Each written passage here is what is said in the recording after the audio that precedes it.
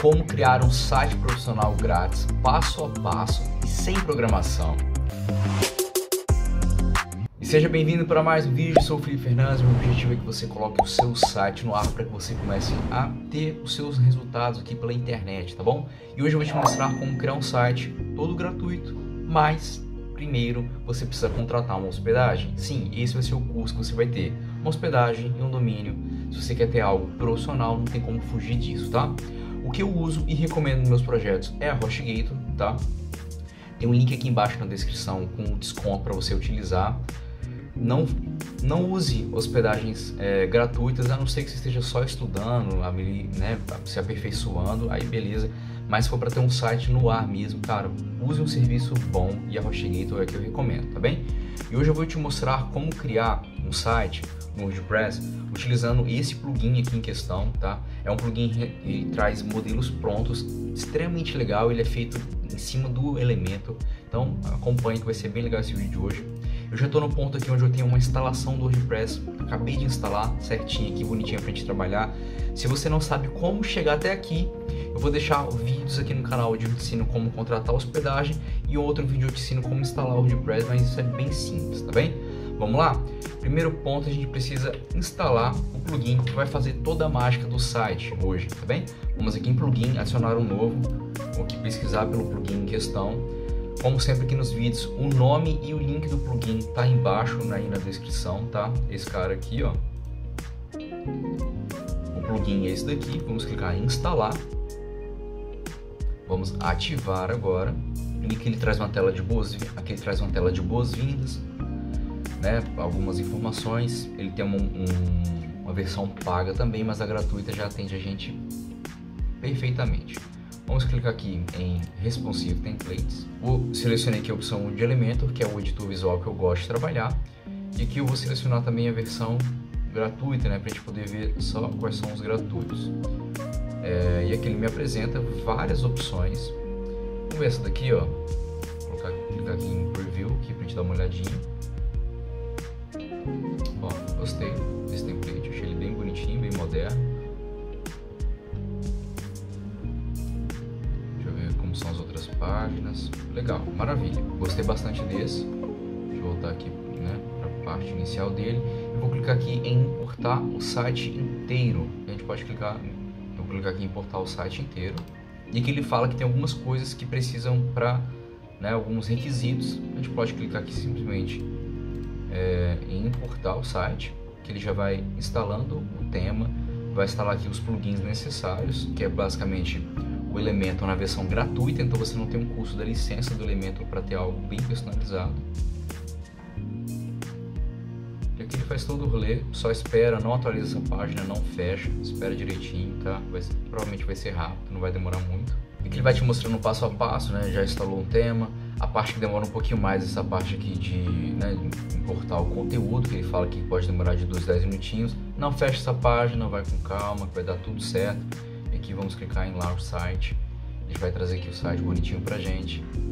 E olha como o site já ficou bonitão, né? Precisamos de alguns ajustes aqui, principalmente aqui no menu, que ficou muito grandão. Mas olha que legal.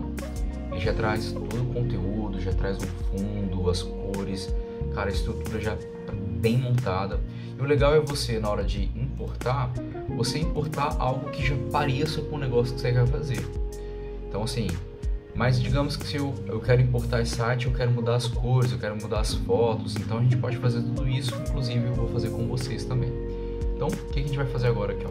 Vamos acessar aqui o painel, tá bem? Vamos clicar aqui em páginas, todas as páginas, e vamos dar uma olhadinha no que foi criado.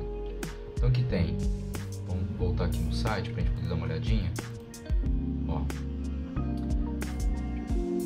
Início, about, blog, contato, simple page, service e single service. Vamos dar uma olhadinha nessas duas páginas, que eu acho que essas duas páginas são páginas padrões do WordPress. A gente pode até excluir, porque ela está até deixando o menu feio aqui, ficou muito grandão, né? Então, essa single service ela existe. Então essas duas sample page aqui a gente pode apagar. Vamos voltar aqui, ó. Vamos clicar aqui. Vamos mover para a lixeira esse simples fato ele vai ajustar o menu, tá bom? Então agora o menu já ficou ajustado e vamos dar uma olhada em como editar a página inicial, né? Que é tudo isso que você está vendo. Vamos botar aqui nas páginas, a gente pesquisa aqui por página inicial e vamos clicar em editar com o Elementor, tá bem? Assim que eu clico em editar, ele traz essa tela, talvez não apareça esse navegador para você, você pode clicar aqui em navegador, eu acho legal dessas funcionalidades aqui, inclusive isso aqui você pode renomear, dar um nome, por exemplo aqui em cima você pode colocar banner, sei lá, serviços, e aqui fica melhor para você organizar, um site organizado, isso aqui só você vai ver, mas é melhor para você editar. Mas olha como é fácil e simples você personalizar o seu site. Aqui os textos você pode simplesmente clicar e mudar, ó. Esse é o meu site profissional. Ó, acabamos de trocar o título e eu tô vendo que aqui ele tem um códigozinho e lá quando a gente visualizou o site tinha um formuláriozinho aqui embaixo. O Elementor na versão gratuita não dá suporte a formulários, então a gente precisa usar um plugin externo, né? Tanto é que é o plugin que foi instalado, que é esse WP-Forms. Eu estou notando aqui que ele está chamando o formulário 44, né? Quando eu abri aqui, ó, em WForms, eu vim aqui em WForms e eu vi que não existe o formulário 44, mas eu vi que já tem 3 formulários aqui, ó. Então o que a gente vai fazer? Eu vou pegar esse aqui, ó, esse shortcodezinho daqui, ele é a referência dele. Eu vou trazer o ID 9 para cá, tá bom?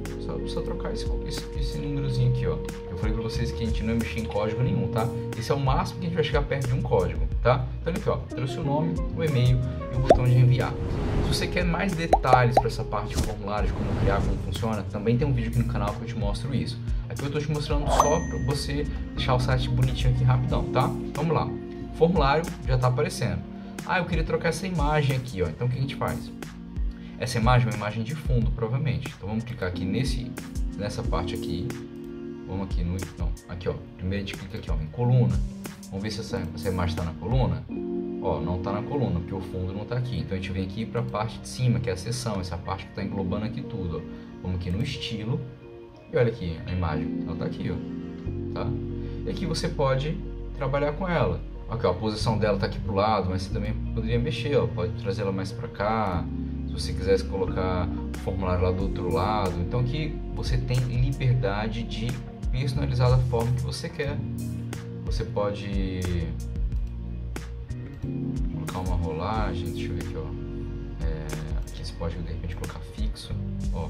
É quando você mexe no site, ó, a imagem fica lá no fundo. Então assim, o meu objetivo aqui não é te ensinar todas as funcionalidades do Elementor, senão ficaria um vídeo enorme. Aqui eu estou te mostrando a facilidade que o plugin tem, né? Que esse plugin tem de trazer o site já pronto para você, cara. Olha que incrível!